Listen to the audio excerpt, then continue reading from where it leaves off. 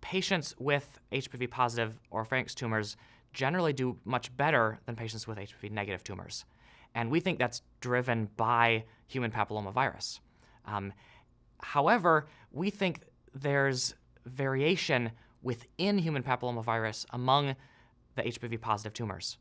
And we wanted to explore that and understand this variation among HPV-positive tumors to see if we could use it clinically or translationally to understand the biology or find new targets or biomarkers. The HPV-positive oropharynx cancer patients generally have very good long-term survival, but they often have significant long-term morbidity, where they have problems with speech and swallowing long-term due to the intense radiation therapy that they're usually given. So there's a big push in the field to reduce the intensity of radiation therapy. However, to do that safely, you should only reduce treatment on the most low-risk patients.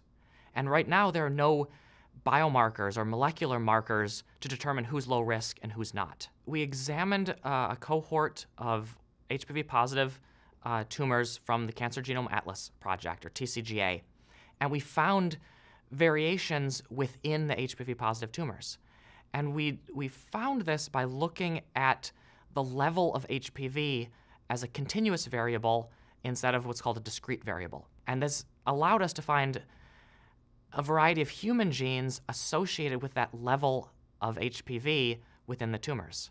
And that led us to a set of human biology, a set of genes linked to human biology that it turns out are highly associated with the function of HPV in those tumors and, somewhat to our surprise, with outcome of the patients. This study matters because we're hoping it will lead to improvements in the care of HPV-positive patients, that we may soon have a biomarker that can say, you are a low-risk patient, we can de-escalate therapy on you and hopefully have less side effects, but still have good outcome. Conversely, we may be able to say that your tumor is likely to be very aggressive and you won't respond to standard therapy, and we should give you more therapy or put you on a clinical trial right away.